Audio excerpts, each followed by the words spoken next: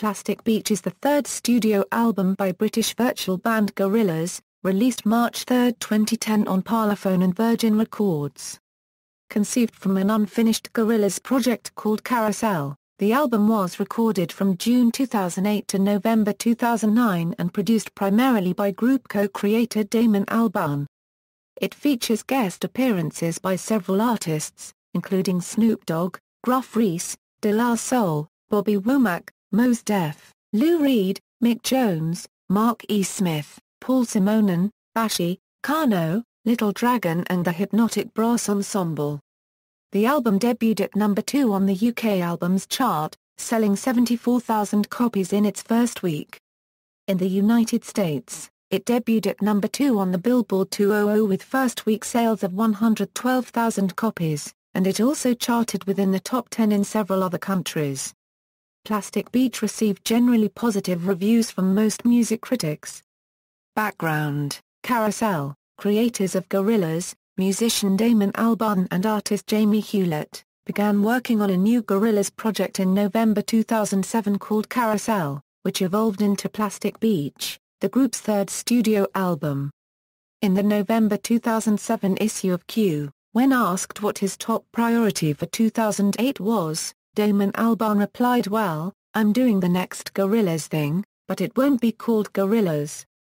In the February 2008 Gorillaz unofficial interview, Jamie Hewlett elaborated on this, saying, "I think the idea behind it is that it's like how The Who presented their movies Tommy and Quadrophenia and so on. Those were presented as by The Who even though none of the members of the band were in the movies. I don't think anyone from The Who was in Quadrophenia. But it's the same people working on it, that's the principle." In a July 2008 interview with The Observer he also said, "Gorillaz now to us is not like 4 animated characters anymore, it's more like an organization of people doing new projects. That's my ideal model. Gorillaz is a group of people who gave you this, and now want to give you new stuff." In the Observer interview, Hewlett said that there is a new project which Damon and I are working on now, called Carousel, which is even bigger and more difficult than Monkey, and it isn't going to fit anywhere and no one's going to like it, ha ha ha. We've started work I've done a lot of visuals and Damon's done a lot of music but we haven't figured out how they're going to fit together. I can't say much about it yet but it's sort of like a film, but not with one narrative story. There's many stories, told around a bigger story, set to music, and done in live action, animation, all different styles. Well, originally it was a film but now we think it's a film and it's a stage thing as well and look, it's basically us doing what the fuck we want without worrying about whether it's for a record company or a film company or whatever. So I'm not sure how it'll pan out, or even if it will happen.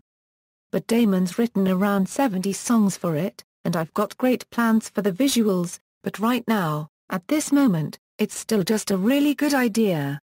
Carousel was to be about the mystical aspects of Britain. Concept: Damon Albarn got the idea for Plastic Beach while on a beach next to his house. "I was just looking for all the plastic within the sand," he said. On September 17, 2008, Albarn and Jamie Hewlett announced that they would be doing another Gorillaz album in an interview with CBC News. Hewlett said that from their work on Monkey, "We just learned more about what we do, musically and artistically. That's a great place to come at when we come to another Gorillaz album. It doesn't have to be animation and music." Hewlett also expressed annoyance at having to draw the band members again. "I'm so f***ing bored of drawing those characters. But then we had a moment where we had a new angle on it. I'm gonna adapt them." In a later interview Hewlett said, "They'll be the same characters, but a little bit older and told in a different way." Albarn said in September 2008 that he wanted to work with an incredibly eclectic, surprising cast of people. As with previous Gorillaz albums, Plastic Beach features a number of collaborations with other musicians and music groups. The album features Snoop Dogg, Hypnotic Brass Ensemble, Kano, Bashy, Bobby Womack, Mos Def, Gruff Rhys, De La Soul, Little Dragon, Mark E. Smith, Lou Reed, Mick Jones, Paul Simonon, Yukimi Nagano, Sinfonia Viva and the Lebanese National Orchestra for Oriental Arabic Music. Recording: Albarn began recording material for a new Gorillaz album around June 2008. He traveled to Beirut in March 2009 to record with the National Orchestra for Oriental Arabic Music. The following month, he recorded with Derby-based orchestra Sinfonia Viva. Grime MCs Kano and Bashy, who feature on White Flag, both had the flu during recording. Kano said, "We weren't feeling great, the music was out of our comfort zone, it could have been a complete disaster." Bobby Womack knew nothing about Gorillaz and was initially unsure about the collaboration, however, his daughter liked Gorillaz and convinced him to do it. Womack was told to sing whatever was on his mind during the recording of Stylo. "I was in there for an hour going crazy about love and politics, getting it off my chest," said Womack.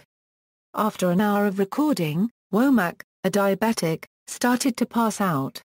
He was sat down and given a banana, before waking up minutes later. Sweepstakes, the first song Mos Def recorded with Gorillaz, was done in one take. Mos Def described the song as one of the greatest things as an MC that I've ever done. Mick Jones and Simonon completed their portion of the title track Plastic Beach in a day.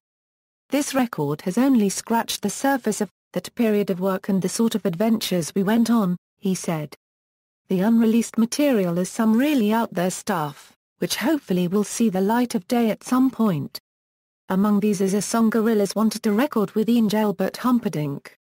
He was supposed to do it, but then he declined, which was a real shame," Albarn explained to New York Magazine. "It's a very dramatic song, very moving. Arabic strings. It's imagining Earth losing its gravitational pull and starting to fall." As it turned out, Humperdinck's manager had listened to the proposed selection and declined the offer for him without his knowing. Humperdinck later stated in an interview that his manager declining the collaboration offer was the most grievous sin ever committed, and that he would have gladly collaborated with the Gorillaz if he had known they asked. With or without Humperdinck, Albarn insists the tune will eventually be released. "I'm going to finish that off," he said. "It just needs the vocal. We've made contact with Indian singer Asha Bhosle and I think it's definitely going to happen. I'll maybe duet with her." The song has these answering phrases. Several musicians who collaborated on songs for the album did not end up having all or any of their songs appear on the final album. Some guests announced to have collaborated with the band do not feature on the album. British garage rock band The Horrors were invited to play on the album after Albarn heard their 2009 album Primary Colors. They recorded a track with Albarn, but no songs with the band appear on the final album. In an interview with Entertainment Weekly, Posed News of De La Soul said that the group had provided vocals on 2 songs for the album, Electric Shock, and Slope Tropics. De La Soul only features on 1 song on the album, titled Superfast Jellyfish. Gruff Rhys recorded 2 songs, Superfast Jellyfish, and Leviathan. The latter, described by Rhys as more of a nighttime song, at 3 o'clock in the morning, speeding down the Autobahn evading West German police type track, does not feature on the album. Mos Def said that he collaborated with Albarn on 3 songs. However, Def only appears on 2 songs on the album. Albarn had previously announced that musician Barry Gibb would feature on the album, but Gibb did not turn up to any recording sessions. Animated Gorillaz bassist Murdoch said the band had collaborated with actress Una Stubbs. Although, Damon Albarn confirmed on Reddit that the band did not actually collaborate with Stubbs. Music. According to the Times journalist Peter Paffides, Plastic Beach is a pop and concept album, while AllMusic editor Stephen Thomas Lewin said that Damon's painstaking pan-cultural pop junk mining on the album posits hip-hop with Britpop and accentuates moody texture over pop hooks. Pitchfork Media's Sean Fennessy wrote that ornate Village Green Preservation Society-style pop is the dominant style on Plastic Beach, but that Albarn also dips into krautrock, funk, and dubstep, as well as the weary, more melodic music he's been perfecting for much of last decade on an album that serves as sort of an electronic take on baroque pop. According to Mojo magazine's Danny Eccleston, the album reprises the combination of stupid fresh pop melody, 21st-century hip-hop substructure and Catholic cast of collaborators featured on Demon Days, while Miles Marshall Lewis of The Village Voice observed funky electric lash and hip-hop elements in the music. Albarn said in an interview, "I'm making this one the most pop record I've ever made in many ways, but with all my experience to try and at least present something that has got depth." He added, "I suppose what I've done with this Gorillaz record is I've tried to connect pop sensibility with trying to make people understand the essential melancholy of buying a ready-made meal in loads of plastic packaging. People who watch X Factor might have some emotional connection to these things, this detritus that accompanies what seems to be the most important thing in people's eyes, the celebrity voyeurism." The first time Albarn went to Mali, he was taken to a landfill where he saw people taking every little bit, a little bit of fabric to the fabric regenerators, or the metal in the cans to the ironsmiths and the aluminium recyclers, and it goes on, and by the time you get to the road, they're selling stuff. When Albarn went to a landfill outside of London to record the sound of seagulls for the album, he noticed a juxtaposition between the way the two countries dealt with rubbish. "They've got more snakes. Like adders, grass snakes, slow worms, toads, frogs, newts, all kinds of rodents, all kinds of squirrels, a massive amount of squirrels, a massive amount of foxes, and obviously, seagulls. This is part of the new ecology. And for the first time I saw the world in a new way. I've always felt, I'm trying to get across on this new record, the idea that plastic, we see it as being against nature, but it's come out of nature. We didn't create plastic, nature created plastic. And just seeing the snakes like living in the warmth of decomposing plastic bags. They like it. It was a strange kind of optimism that I felt. But trying to get that into pop music is a challenge, anyway. But important." Albarn says the album maintains a lot of the melancholy from Carousel. He worked hard on making his lyrics and melodies clear on the album. Loads of orchestral stuff was recorded, but only a fraction made it onto the final album. On January 14, 2009, Damon Albarn appeared on BBC Radio 1 with animated bass player Murdoch Nichols and played a selection of songs including 4 demos for Plastic Beach. They included Electric Shock, which features Derby-based orchestra Sinfonia Viva, the then demo for Stylo known formerly as Binge, and the demo for Broken. Releasing promotion. A new picture of the band was published on December 9, 2009 on the cover of the UK edition of Wired magazine. On January 14, 2010, Albarn made an appearance as a guest DJ on BBC Radio 1, premiering demos of 3 new Gorillaz songs: Electric Shock, Broken, and Stylo. Stylo was heavily edited for its final version, while Broken remained mostly unchanged. Electric Shock did not make the album, though samples of the song were used in Rhinestone Eyes, as well as the intro orchestral separated into bonus track 3 Hearts, 7 Seas, 12 Moons. On January 20, 2010, the official Gorillaz website was heavily revamped to fit the Plastic Beach theme. Over a period of time, a numerous amount of short clips were posted on the site, mainly showing various shots of a large plastic beach model backed by segments of new Gorillaz music. Out of the 13 short clips, only 2 of the clips had audio that would eventually end up on the album. The tracks were White Flag and Pirate's Progress. Also on the website was a countdown timer, which on February 23, 2010 counted down to 0. After a significant delay, a new Fulcong Studios-esque interactive Plastic Beach set was uploaded onto the website, opening certain sections of Plastic Beach to be visited by guests. On January 21, 2010, Gorillaz member Murdoch took over NME Radio and Yahoo Radio. He played a 45-minute set of songs while providing exposition on the story of Gorillaz. A total of 5 broadcasts were uploaded online, leading to the release of the album. All 5 are now available on the official Gorillaz website. Similar to the previous album, short animated idents have been released for fictional band members Murdoch, 2D, Russell, and the Noodle Cyborg.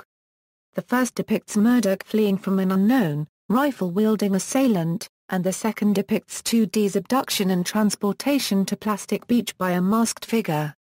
The track can be found as a bonus track along with Pirate's Progress on the iTunes Deluxe Edition. Russell Ziden has him stomping off of the edge of a pier and diving into the ocean, presumably headed to Plastic Beach for reasons unknown. The fourth features a zoom-in on the cyborg with its faceplate open. A fifth variant was also released, showing a luxury cruise sail being bombarded by torpedoes coming from planes flying above it. A crew member rushes over to cabin 13 to warn a passenger, who is revealed to be Noodle, that the cruise is under attack by pirates and he was told to escort her to the lifeboats. Noodle then grabs her briefcase and opens it, revealing a gun, and passes the crew member while heading out, presumably to face the pirates. Noodle's Ident acts as a trailer to the On Melancholy Hill music video, which was released on June 15. On February 26, 2010, a minimix of the album was made available on the official website to download for free. The minimix is an 8-minute composition of songs from the album, a number of which had not been previously released. Welcome to the World of the Plastic Beach, Rhinestone Eyes, and White Flag were premiered on the Australian radio station Triple J on February 28, 2010, in respective order, at 1-hour intervals. On March 1, 2010, NPR debuted the entire album via streaming. Later on in the day, the album also became available for streaming at guardian.co.uk. Singles: the album produced 4 singles. Stylo peaked at number 24 on the Billboard Alternative Songs chart. Superfast Jellyfish peaked at number 28 on the UK Dance chart. On Melancholy Hill peaked at number 78 on the UK Singles chart. Rhinestone Eyes peaked at number 34 on the Billboard Alternative Songs chart. Reception, commercial performance: Plastic Beach debuted at number 2 on the UK Albums chart with first week sales of 74,000 copies. The album also debuted at number 2 on the US Billboard 200 chart, having sold 112,000 copies in its first week, of which 62,000 were digital copies. As of March 25, 2010, Plastic Beach sold 8,136 copies in Japan and debuted at 17th place on the Oricon Albums chart. Selling 13,822 copies in France, Plastic Beach debuted at 2nd place on the SNEP Albums chart.